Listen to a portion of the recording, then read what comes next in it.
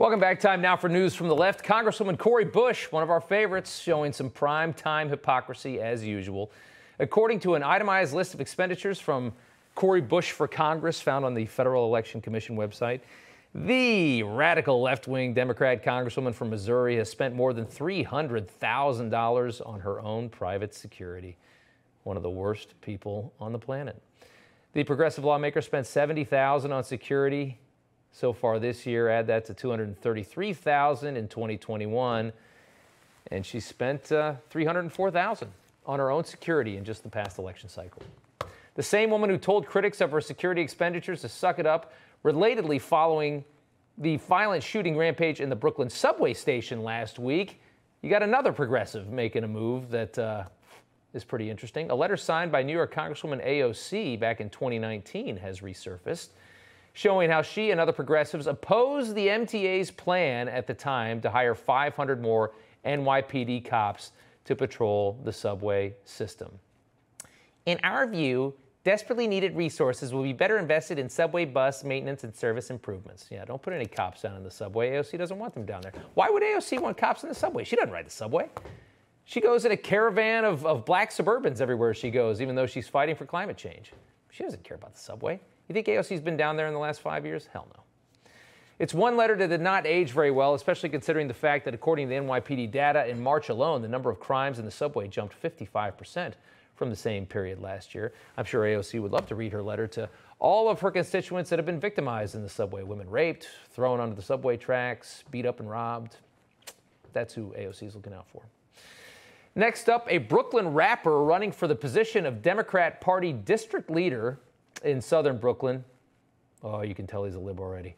Shows his true colors on social media. Noah Weston's posts are covered with hate-filled anti-police rants calling officers effing pigs, plague rats, and sacks of you-know-what, who do more harm than good. He also echoes the progressive rally cry of defund the police.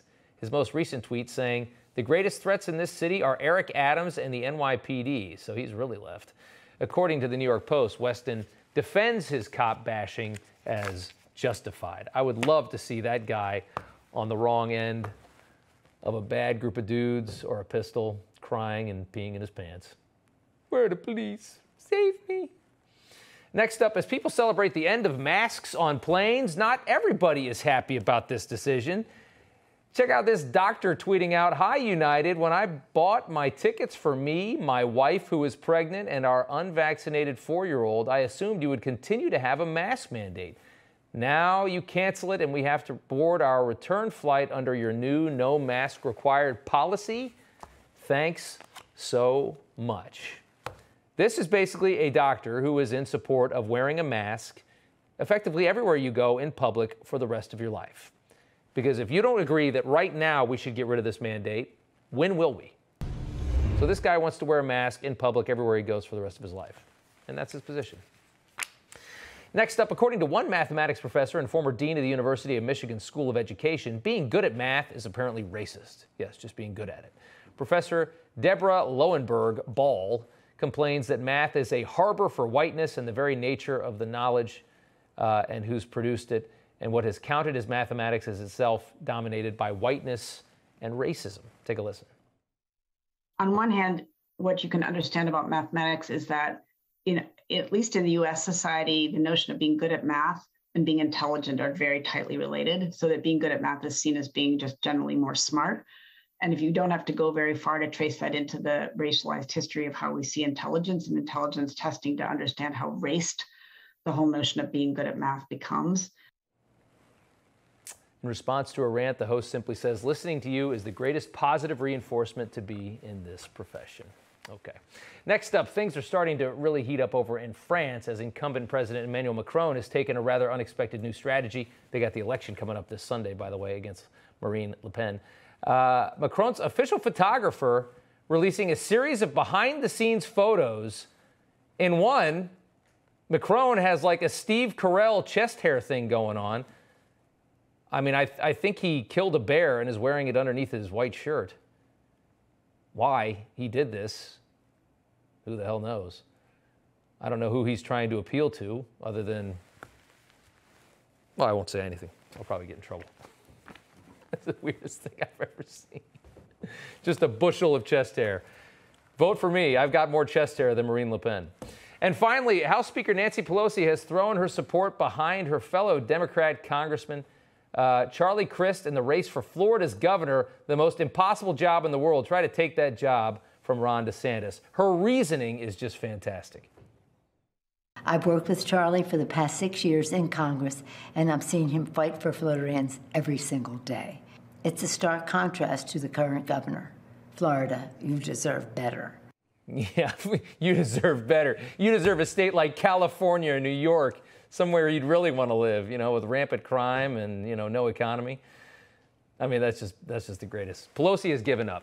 She's 1,045 years old, and she's finally given up. Finally, tonight, some perspective. Could Jack Dorsey be quietly rooting for Elon Musk in the battle over the company that he created? It seems very likely tonight. A couple tweets indicate Dorsey is just as critical of his former company's board as Elon Musk. The first, in response to a tweet about plots and coup attempts inside Twitter, Dorsey responded, "It's consistently been the dysfunction of the company." Most don't know the full story, but in 2020, a hedge fund muscled its way onto Twitter's board, tried to push Dorsey out. Elon Musk voiced his support for Dorsey at that time. Dorsey ended up surviving that attempted ouster. In response to another tweet that said, "Good boards don't create good companies, but a bad board will kill a company every time," Dorsey said, "Big facts." Now, currently, Jack Dorsey remains on the board of his former company after being shoved out as CEO. Dorsey owns only about 2% of Twitter, it might surprise you to hear, but he owns more than anyone else who's on the company's board. And Elon Musk owns the most at 9%.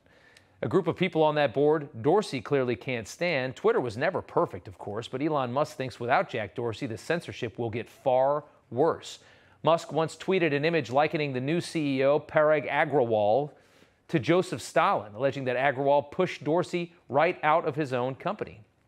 And new today, Musk indicating that if he's able to take over Twitter, the board will go unpaid, saving $3 million a year. That's a good one. Twitter's board is clearly against Elon's takeover, announcing Friday they were taking that poison pill which would allow shareholders to buy more stock at a discount, diluting Musk's ownership if he were to take over. Now we're learning Elon may bring in partners to potentially up his offer. The saga does continue. We will follow it.